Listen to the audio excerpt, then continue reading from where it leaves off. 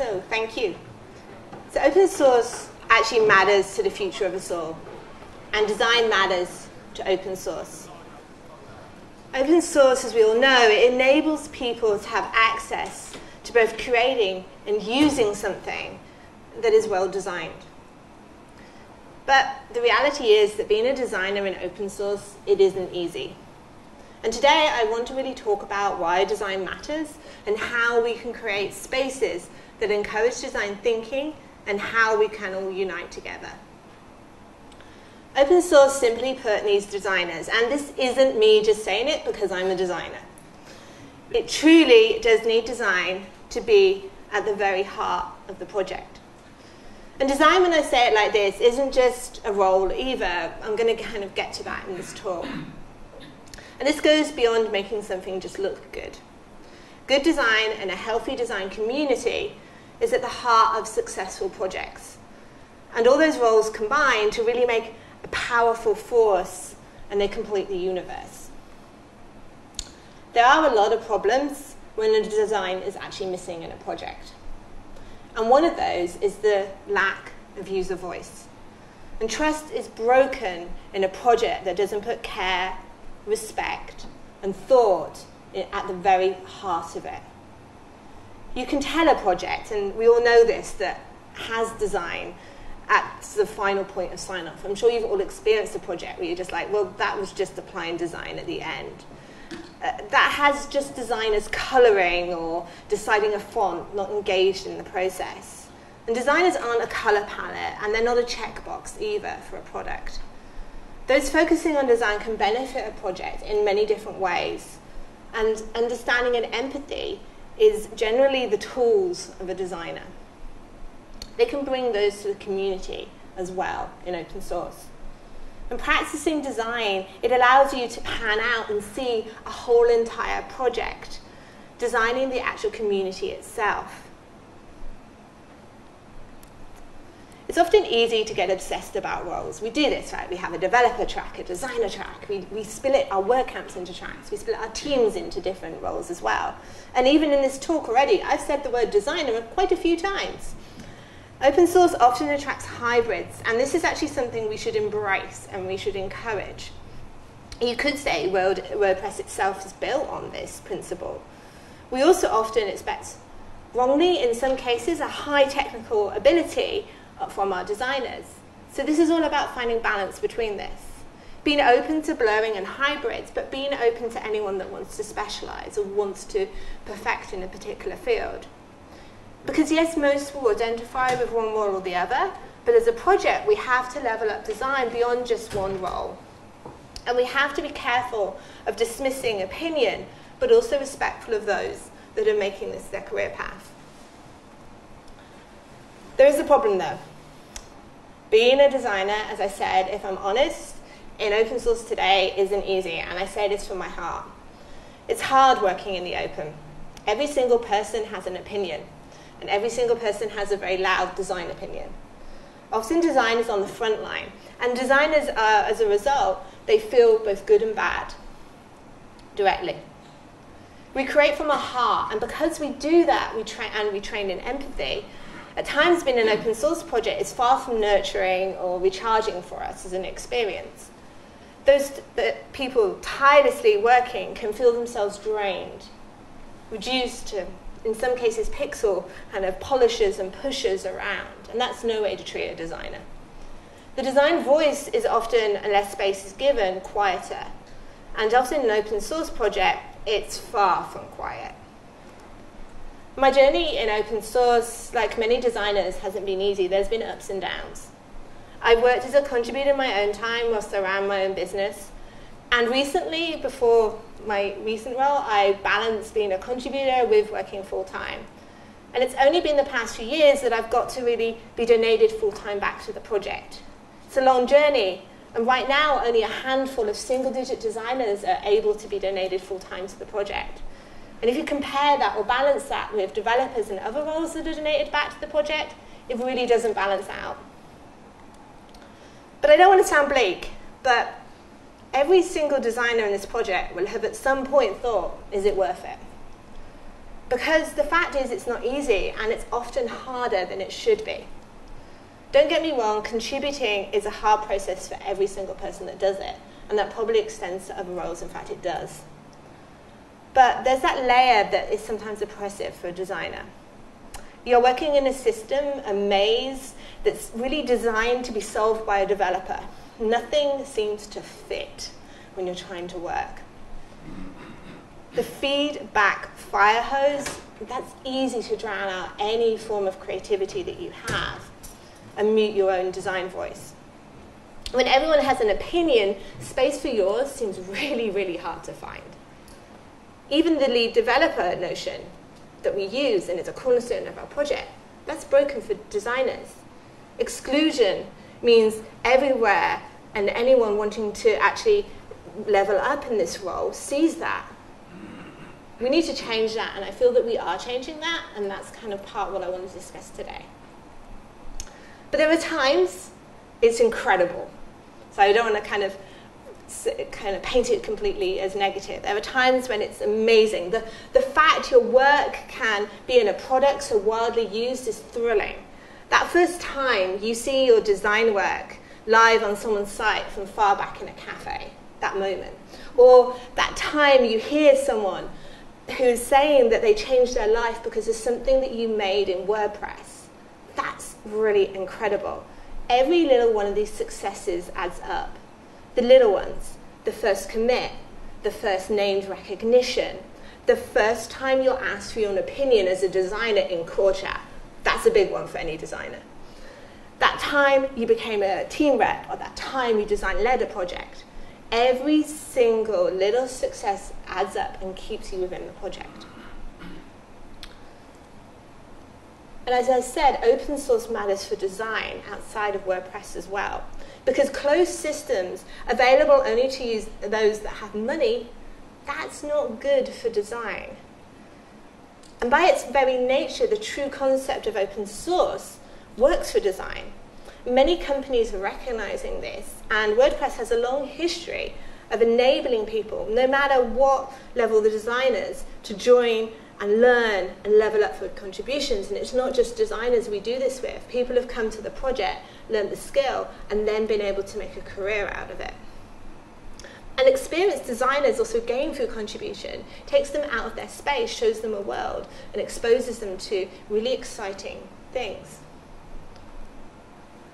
The problem, though, with most projects is they attract the same people. This also can go beyond countries to accessibility and diversity as well. Even a project that attracts designers does not mean that it has this solved at all. Maybe it's just actually attracting one particular type of designers. This still is not good. And it's a challenge, but it's one incredibly worth pursuing. By having a wide range of really different designers, you end up with a rich, deep pool to create from. And this can only be a good thing for the project. If we truly want inclusive design, we actually need designers of all types. The sheer cost of access to design products often actually rules that out for designers. And open source can change this through the tools that we have. Recently, we've, within WordPress, had access to an Envision license. And things like this for the design team really change the way that we can start giving people these tools to work with. If only a handful that are privileged work on WordPress, then we actually design with bias, and that's not a healthy project. So, I don't know if you've heard this word, design infusion, but design infusion is about making everyone in the project aware and activated on design. And whilst this notion of design infusion is something people say a lot, I actually tend to think of it as design activation, because to me, infusion is a little bit passive. I drink a lot of tea, so I think about the tea bag. It doesn't really do much, it just infuses. So activation is when actually action happens. It's actually doing something about it. And how does this help? Well, it means your scarce resource of design spreads far greater.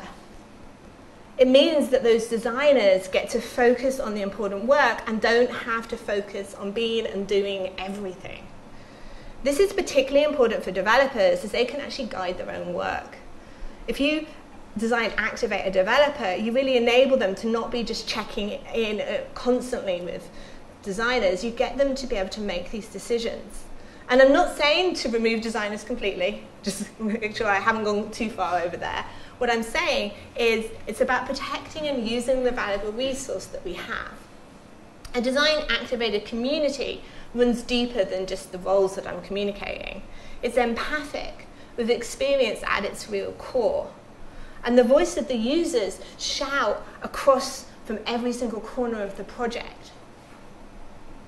Design-activated developers, I actually think, are the future, and the kind of the first thing we need to do. Designers are often, as I said in this project, this scarce commodity.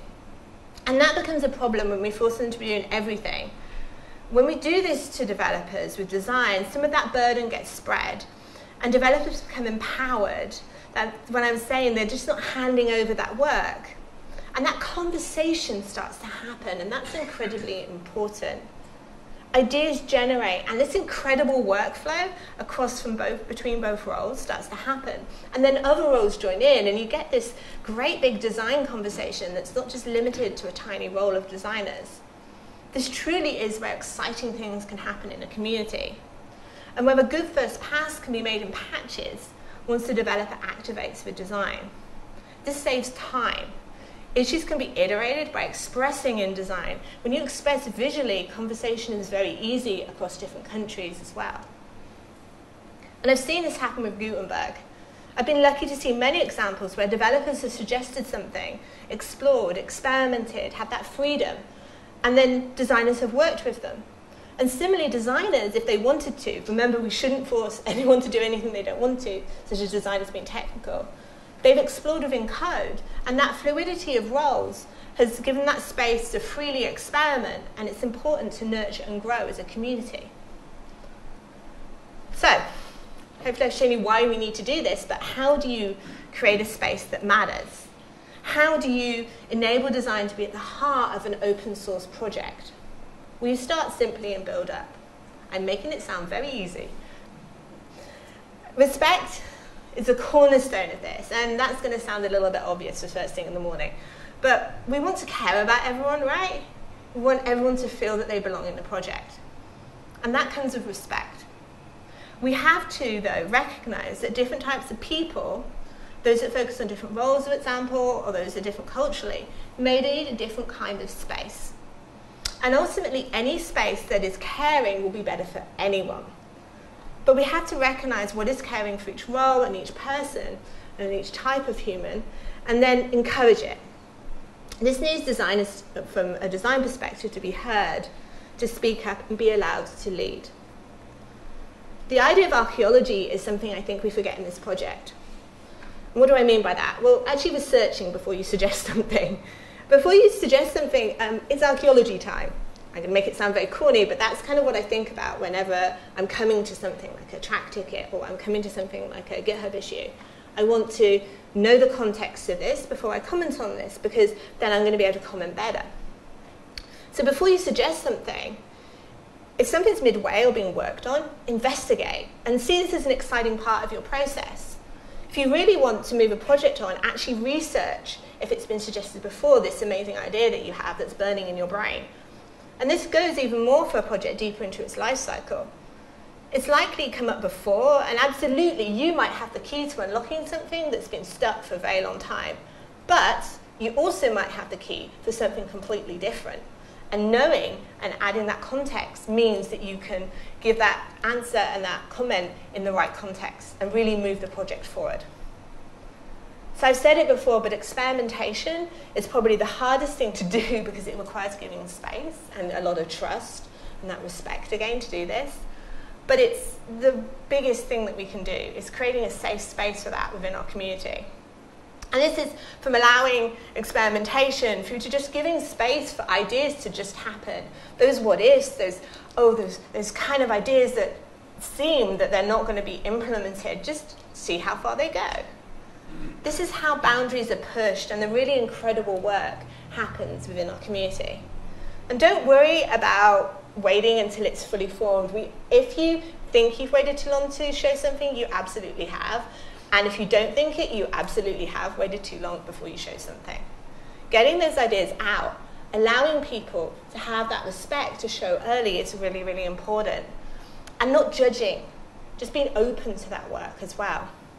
If you have this kind of culture of feedback, which I'm going to discuss in a minute, we have that freedom to do that. And these ideas are going to shoot and thrive from that. Another really simple thing you can start doing even today is visualize everything. And I'm talking about not just adding screenshots to pull requests or issues. We use a lot of words in our project. And we use a lot of words for a multicultural project as well. So if we just start communicating a little bit more visually, we can avoid some of this as well. Designers are amazing. We are incredible. We're also really, calm about what we say ego-wise. But we are not mind readers, and none of us are. Beyond this, don't really stick to words to describe something. If you're stuck and you're having an endless conversation loop, hands up who's had one of those, where you're just all talking in words to each other and no one's understanding what you're trying to say. Right? That's most of the room at this point. If you start to just visualize that, draw, sketch, you might think that you can't draw, but I've got news. Every single person in this room can do some form of drawing. It could be shapes, it could be cutting out and pasting things together and drawing lines over it. It doesn't matter. Communicating visually means you can get beyond that kind of word ping pong that you'll be going through. And all voices really need to be heard. I've said this a few times, but it's so important. It goes to that culture of feedback that I alluded to that needs to be cultivated. Space should be created, and the community shouldn't be just focusing on who is shouting the loudest, and I think we do that sometimes. Feedback needs to be learned. It's actually an art that should be practiced by everyone in the community. It's a skill that we all need to learn, and we all need to really, really practice daily. A community's ability to give feedback or not is really a good indication of its health. And when a healthy feedback culture exists, every single voice flourishes and is heard. And what I mean by this is not that just there's positive unicorns and bunnies moving and happy flowers everywhere feedback. A good feedback culture gives critical feedback, gives feedback that can be actioned, doesn't just say everything is sunshine and amazing, actually moves on. Feedback that is just purely positive is pretty much as bad as feedback that is just dismissive. Respect, when you do this, starts to flow through the community, and that cornerstone is established. So we expect also designers to do a lot of roles, and we have this really scarce resource. And this goes for anyone that is a leader in our project at the moment. Just like designers, they are scarce, and this is really a wrong way, an approach to do this to people. We need to create a community and tools where designers can thrive. I have myself felt this self and outside pressure to do all the things. I think anyone within WordPress has felt that. We feel that we should be everything we can be and give everything of ourselves to the project. But we have to change this. And we can't just, with regards to design, and we shouldn't just teleport a load of designers in and say, that's done. Because that doesn't really solve anything. Numbers don't solve anything. This is a community and a project change. Part of the answer is that design activation, but the other part is recognition. A lot of the work designers and other roles do is invisible, and that has to change. As a project, we need to make visible all the work that at the moment is just happening, and we're accepting that's happened, and you probably don't even know that happens, and really recognize that. Because a good community for design is actually a good community for everybody. I don't say this casually because it's important to note. And what do I mean by that? Because that's quite a big statement, right? We often, the very things that designers thrive in mean that anyone is going to thrive in. A community needs to give space for voices. How do you actually start by having this good community? Well, there are a few ways, and I'd like to share those. At the moment, we have a design team, and that's a start, and that's one that we have only, if you think about the length of the project, it's been quite a long time for WordPress. It's something that we've only had really strongly for a few years. Designers need to be in all areas and united, supporting each other in those. Recently, the design meeting changed to try and include more people from different time zones. And the Japanese design community now have added their notes to the weekly posts. That's a really great thing. They're having their own meeting in their own language and then adding their notes. And all of this really adds up to being more open for everyone. These delicate, small little steps are really, really important to the culture of the project. Now, this is a binary view, as many of the people blur amazingly into different roles. But this is all those identified as designers in the last point release. Seeing someone like you doing something high up in WordPress actually matters. I will note there are several people that fall into multiple different roles and also into different roles that I haven't highlighted, like support and editorial. Again, these need more people as well. You shouldn't just have one person representing one big type of role within the community. But designers haven't always had this either. With the most recent involvement of having designers co-leading releases, we've started to get representation a little bit more. And even more so now with focused design needs through Gutenberg. Those in the project are starting to see a place they can aim for if they want. And again, it's important to note that we shouldn't create a system that forces everyone to get anywhere by becoming a design lead. You can actually contribute in any way. Many, though, do want to progress, and even just seeing someone design leading and actually being a designer doing that is recognition enough that means they will come to the project and they will stay. Giving that opportunity is key. Designers, in fact any role, actually need to be onboarded into this project. My mind hurts a little bit thinking about if I came to WordPress today, how much I would have to understand and all the context and the nuances I would have to get my brain around to really function in this project. It's a lot. You can't just land someone into this vast universe of an open source project and expect them to survive. This is something we're trying to fix as a design team, and actually across the whole project there's movement to try and change this.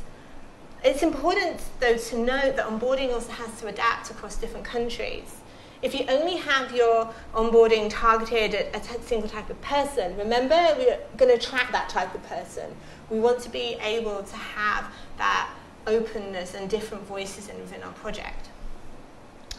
Onboarding also should adapt and be iterated. It shouldn't be frozen. Onboarding is not a checkbox where you go, I've done onboarding, I'm done now, never have to look at onboarding again.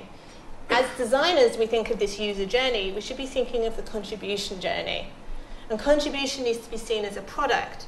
With that, really, the community can start thinking about the ways to fix and create the best contribution product that we can. And mentoring also is something that I firmly believe is crucial for any type of contributor. Often this is done casually, one-on-ones, but I think it should be done in more organized programs within the community. And I think it's done in certain teams, but we should be doing it across the whole project. This goes beyond just onboarding and can answer a lot of the time zones and diversity because it's more kind of one-on-one and more supportive in that way. Mentoring is something I personally really do want to see more of here. And it's also an amazing thing. If you have mentored, you know it's a two-way experience. So anytime that I've been lucky enough to be involved in mentoring someone, I've also learned a lot myself. So this one is interesting to kind of say because we do have a design team. But I think that's a starting point, not an end. And in many respects, often, because we have a design team, it becomes isolated from the other roles. And design needs to be truly in all areas, and the activation across the whole project needs to happen by having designers involved. You can't activate an area that has no exposure to designers. That just doesn't really work. And it's not a bad thing, having a design team at all. It's amazing that we have that. But it's bad if it becomes a walled space, where designers huddle together and don't explore from. And that is generally a sign that you haven't got a healthy space if designers are just huddling in one corner together. It's not necessarily saying they feel safe to go anywhere. Creating safe paths and bridges and empowering designers to really go off and choose their own adventure across the entire project, that is where success comes for us. So in this last kind of part of my talk, I want to really talk about the future. And how we go forward, I think, will show as a project where the design truly is at our heart. It also shows if the project is left to be dominated purely by developers. And while some might be okay with that, I don't actually think that would be a good thing at all. There are designers starting to thrive in the project, and more designers are starting to see it as a potential way to contribute. The time is right to build on this. Tools are really, really important. Our tools we use in GitHub are better, but they don't actually recognize designers, and they don't really work. And whilst we can wave a magic wand and make everything kind of better today in our tooling, we have to invest not just in WordPress as a project, but in our tools. In seeing how designers and developers, actually any role, can be enabled to do the awesome work they need. As a project, we need better recognition from non-code contributions. And at the moment, it's just too fragmented. It's really difficult. You have to get all these sign-ins. You have to kind of do all these connections to be able to function. So this is from GitLab, and it's a start, but it's a very exciting start for me because it means that not just code is recognized. And that's really important. If we're counting contributions by lines of code, what does that say about us as a project? Our tools need to be inclusive. And GitHub actually has some really bad, not inclusive features, like negative emoji reactions, for example.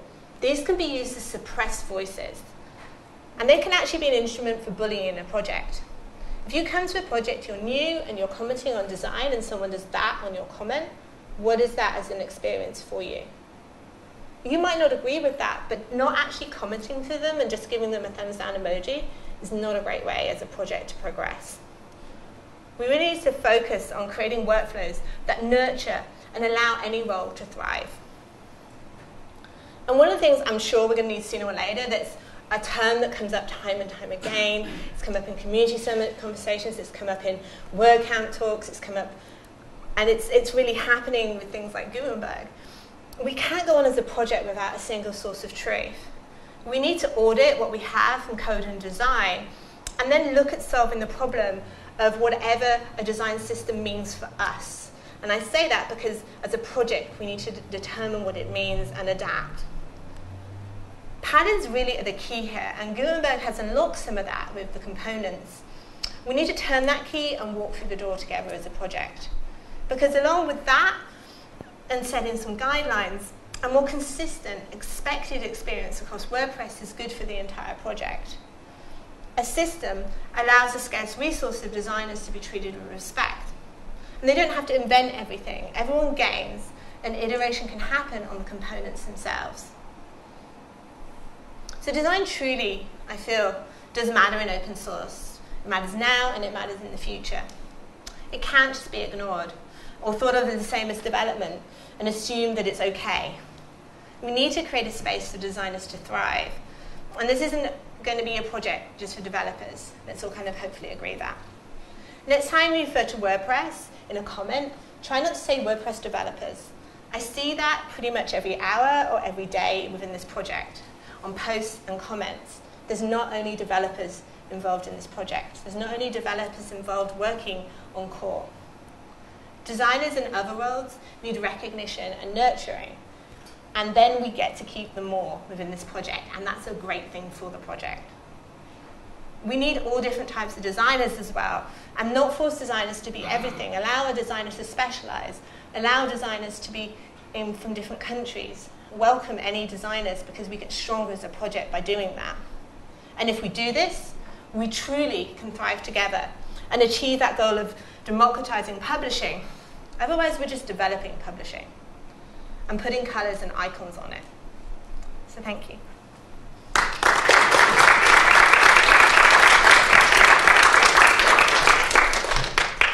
I think I have time for some questions. Yeah, I have some time for some questions. If anyone's got any questions. I'm going to open it. If you want to ask questions about Gutenberg, I'm also happy to. Hi. What kind of resistance have you got from developers in becoming more integrated and activated? So generally, I don't think there is a resistance if you speak openly about it. I think it's not knowing is the biggest resistance, if that makes sense. And I'd seen that within Gutenberg. Having designers working with developers, there's not been a resistance, it's just worked, and some incredible works happen because of that. And it's that kind of exposure. That's why activation, I think, is really part of it that way. I think it's not a different change in mind if you just have a communication and talking. I think it's quite difficult if you are a developer that has only worked in developer teams and not, even in companies sometimes, right? We silo different roles in companies, and that's not great. And I think on a company level, agencies or kind of the infrastructure, a lot of people are starting to realize that's not the best model anyway. These diverse teams of roles actually produce better work. Right? Feels like a really ABC thing when you start like thinking about it, but we didn't used to do that. And there was almost like different floors, wasn't it? There's like developer floor, and then there was this. But by using words like engineer, I think we start opening up the term developer a little bit more, because there's all those kind of conversations happening as well. So I think it's just having that conversation. Resistance is purely that, right? Like just talking. Any other questions? Everyone obviously needs coffee. Well, from your own experience then, so adopting those ideas, have you seen new people brought into the group, or is this all within an existing WordPress group that are already very familiar with each other? Yeah, a couple of years ago, the design team was just one or two of us talking to each other in the design channel, which was adorable, but not really a way to have a design team conversation. The design team for WordPress has kind of gone like this. It's had quite a lot of people, then it's had not a lot of people, and we're definitely going up now with the amount of people. We have amazing collection of team reps. We have weekly meetings. We even at one point stopped having weekly meetings because there just wasn't enough people to have weekly meetings, and that's not a very good sign. So I'd say by doing this, and we haven't done all of this at all, because I say we because it's not, I'm talking about my ideas specifically here, and my ideas alone on what should be implemented. It's what the collective of people who are focusing and the team reps, that's what should be implemented. This is a very personal talk. But some of the ideas I would love to be added, but I'm sure that there are other people who have different ideas, and that's about being open to this. There could be someone that turns up this week in the design team chat that has the secret to Gutenberg phase 20, right? that is the future lead. There could be someone here that comes to the contribution day tomorrow that is a future design lead. There's all of that potential, and being open to that is the biggest thing I think that we can do. And by being open to that, we are having more designers. We're having design at contribution days. That kind of fizzled out a little bit, and that started to happen more as well. It's not an instant fix, because it needs to be a conversation had by everybody involved in the project. And it's a difficult balance, but it's starting to, I'd say it's starting to happen, which is so exciting for me. It's kind of what I want out of WordPress, and what I want out of any projects that I work with, is to just have that space that people can thrive to do what they want. So seeing someone come and then thrive and be able to do the work, that's like the biggest happy to me. And then if there's people in the room who are interested in getting involved in open source, what advice would you give them to get them started? So if you're around, I would say come to the contribution day tomorrow. The main reason is it's just a great way to just in one day level up really into it, like immersive experience. If you can't do that, then go to make.wordpress.org. I'm trying to remember URLs this time. I've only had one cup of tea, so that was very difficult for me. And just read the descriptions of the teams. The reason that I say that is you can start to learn where you think you'd want to contribute, and start then following through the links there to read the blogs of the teams. Each team has a specific blog. And just start discovering. You can join chat.wordpress.org. You can also, the UK community has a Slack, which if you don't feel quite ready to go fully into the bigger, wider open source project, just coming and joining that community is quite good for you. If you are local to the area, there's, I don't know, do you know when the Manchester meetup is? There you go. So the third Wednesday of every month, there's actually a meetup here. So meetup is like a little word camp in an evening, kind of. And you'll be able to hear some talks, I think it's, yeah, generally. They have different formats, so I was just checking whether there were talks here. And just be able to come and have like a meetup conversation. I don't know if you've done like design or developer or any other type of meetups, but they're really, really great for you to just come of an evening and just network as well. So there's a lot of different ways that you can start joining, but just kind of choosing your path. I would say start by listening. It's going to be a lot when you first come into any project. Just start kind of finding a way, talk. I'm going to be here the whole day. I'm happy to talk. So just come and say hi, and I'm happy to find, you know, kind of how you can kind of get involved as well. How do you explain to people that when you're saying designer, you don't mean the person who does the print? You mean people who are actually handling the user experience and human interface? Yeah. I think that's not a conversation you can say in a sentence, which is an interesting way. I generally speak from my own personal experience, because I'm not someone you want to make things pretty necessarily. I mean, I can, but my background is firmly in experience. And that, I think, is a good starting point. I do use sometimes the real world examples of the things that you use, the products are designed, the buildings that you live in, the towns that you function in. That tends to get people stopping thinking about the putting pixel little icons and start thinking about that everything they experience has been designed by someone. And that's kind of like, once you open that door for people thinking about experience, then design opens up as a concept a little bit. But I think it's similar for developers as well. There's like a narrow concept of what a developer is, and that isn't true either. So it's a discussion we need to have. And I think that's part of like this role use is we need to see it. Like as a designer, you need to be able to see someone that is using the word design, and you need to see that there's a team for it, but you need to see the breadth of it. And it's very, very interesting how over time the phrase of what the design team has evolved. Just a couple of sentences on the make site of what the design team is, because we need to be saying everything that we do. And saying that in 1 or 2 sentences is a really interesting challenge.